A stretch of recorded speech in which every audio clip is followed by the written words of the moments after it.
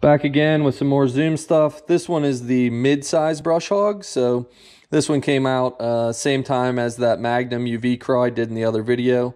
ICAST 2020, I believe, was their debut, even though ICAST really doesn't, I guess it's going to be online only this year, but this is it. So the mid-size, I know a bunch of buddies, you know, we've all been talking about this one for a while, trying to get one that is bigger than that mini or the baby brush hog that they have, but not as big as the regular. So I just wanted to show you a little size comparison. So this is the new one. Really good size, looks like for flipping. I wish this part was a little bit beefier, but it'll be all right. Lengthwise,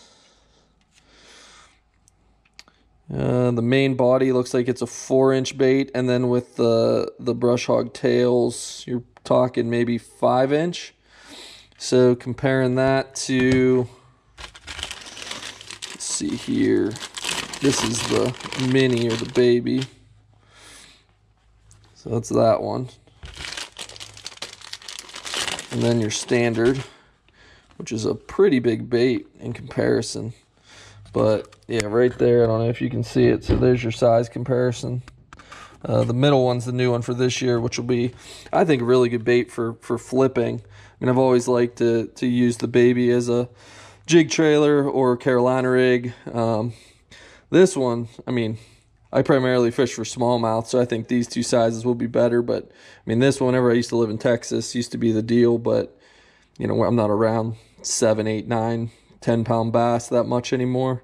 So these guys definitely flip or Carolina rig this.